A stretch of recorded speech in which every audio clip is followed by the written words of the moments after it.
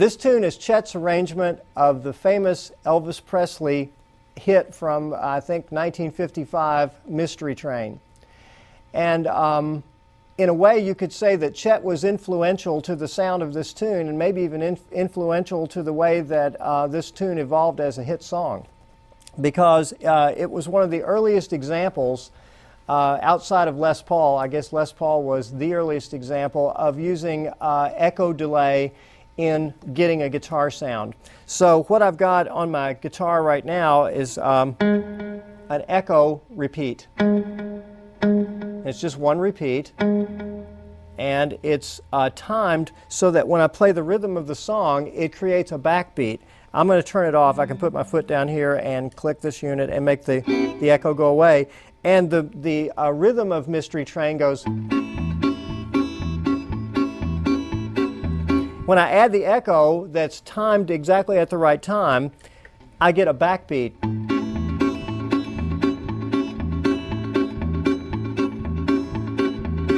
Like that. And it's kind of like, sort of like 16th notes that a drummer would play, or it's like a rhythm that a drummer would play along with the band. So to me, it adds to the tune as long as and you have to work, when you're working with an echo delay, and they're very common to find such a unit. A pedal that you could find at the music store is very common. And the whole trick of echo delay is to get the echo timed at the right time, and to get the amount of repeats set correctly, which sometimes they call that feedback.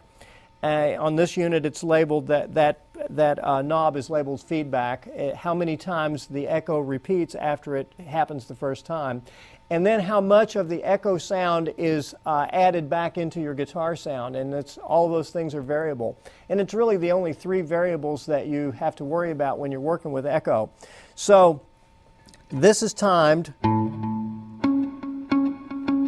And I'm not going to tell you how long the time is, how many fractions of a second or anything like that, because what's important is that you time it to get the feel that you want along with the speed that you're playing a tune. So I set this up in advance, and I just kind of played around with it until I had it like I wanted it, and it makes the backbeat. So the way that Chet was in some way involved in the creation of that hit tune for Elvis was that Chet had acquired an amplifier at the time made by a guy named Ray Butts.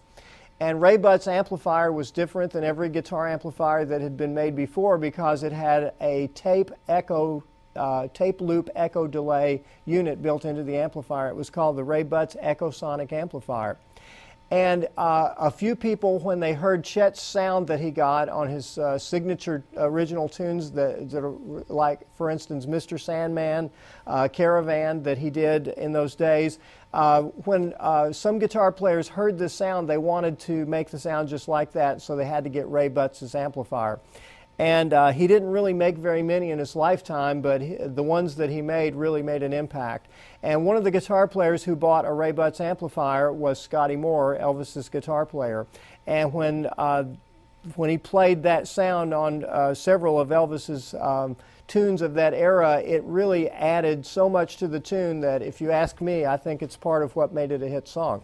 So Mystery Train was one of those tunes.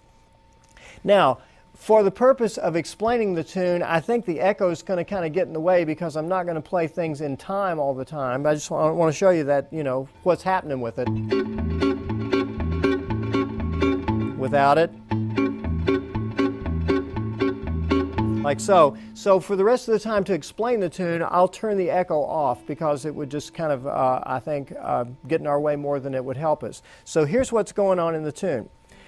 First of all, the signature sound of this tune is the original Scotty Moore movement that he used behind Elvis in the original hit, and it was like this.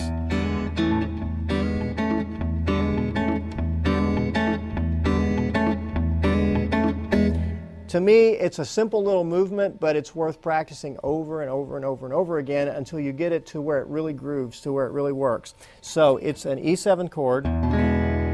And then you're going to take this third finger and make an A out of it. So you're shifting between E7 and A is all you're doing, but it's the way that you do it that makes it sound like it sounds. So you're hammering into that note on the third string, this note. So like that. And when I play the A chord, I'm using 3 fingers on my right hand to play 3 notes, like that. And some people don't use 3 fingers. You could use 2 if you wanted, but it'll sound, I think, more like the sound if you use 3s.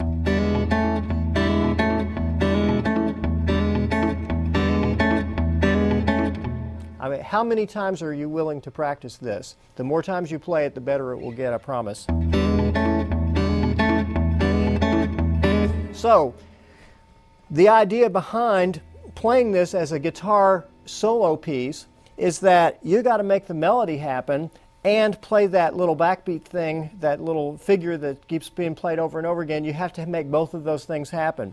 The way Chet decided to do it when he recorded this, and by the way, you would think that Chet might have recorded this if Elvis had it as a hit in 1955. You would think that by 1956 Chet would have recorded it, but he didn't. He waited until 1972 on an album with Jerry Reed. I think it was the album Me and Jerry.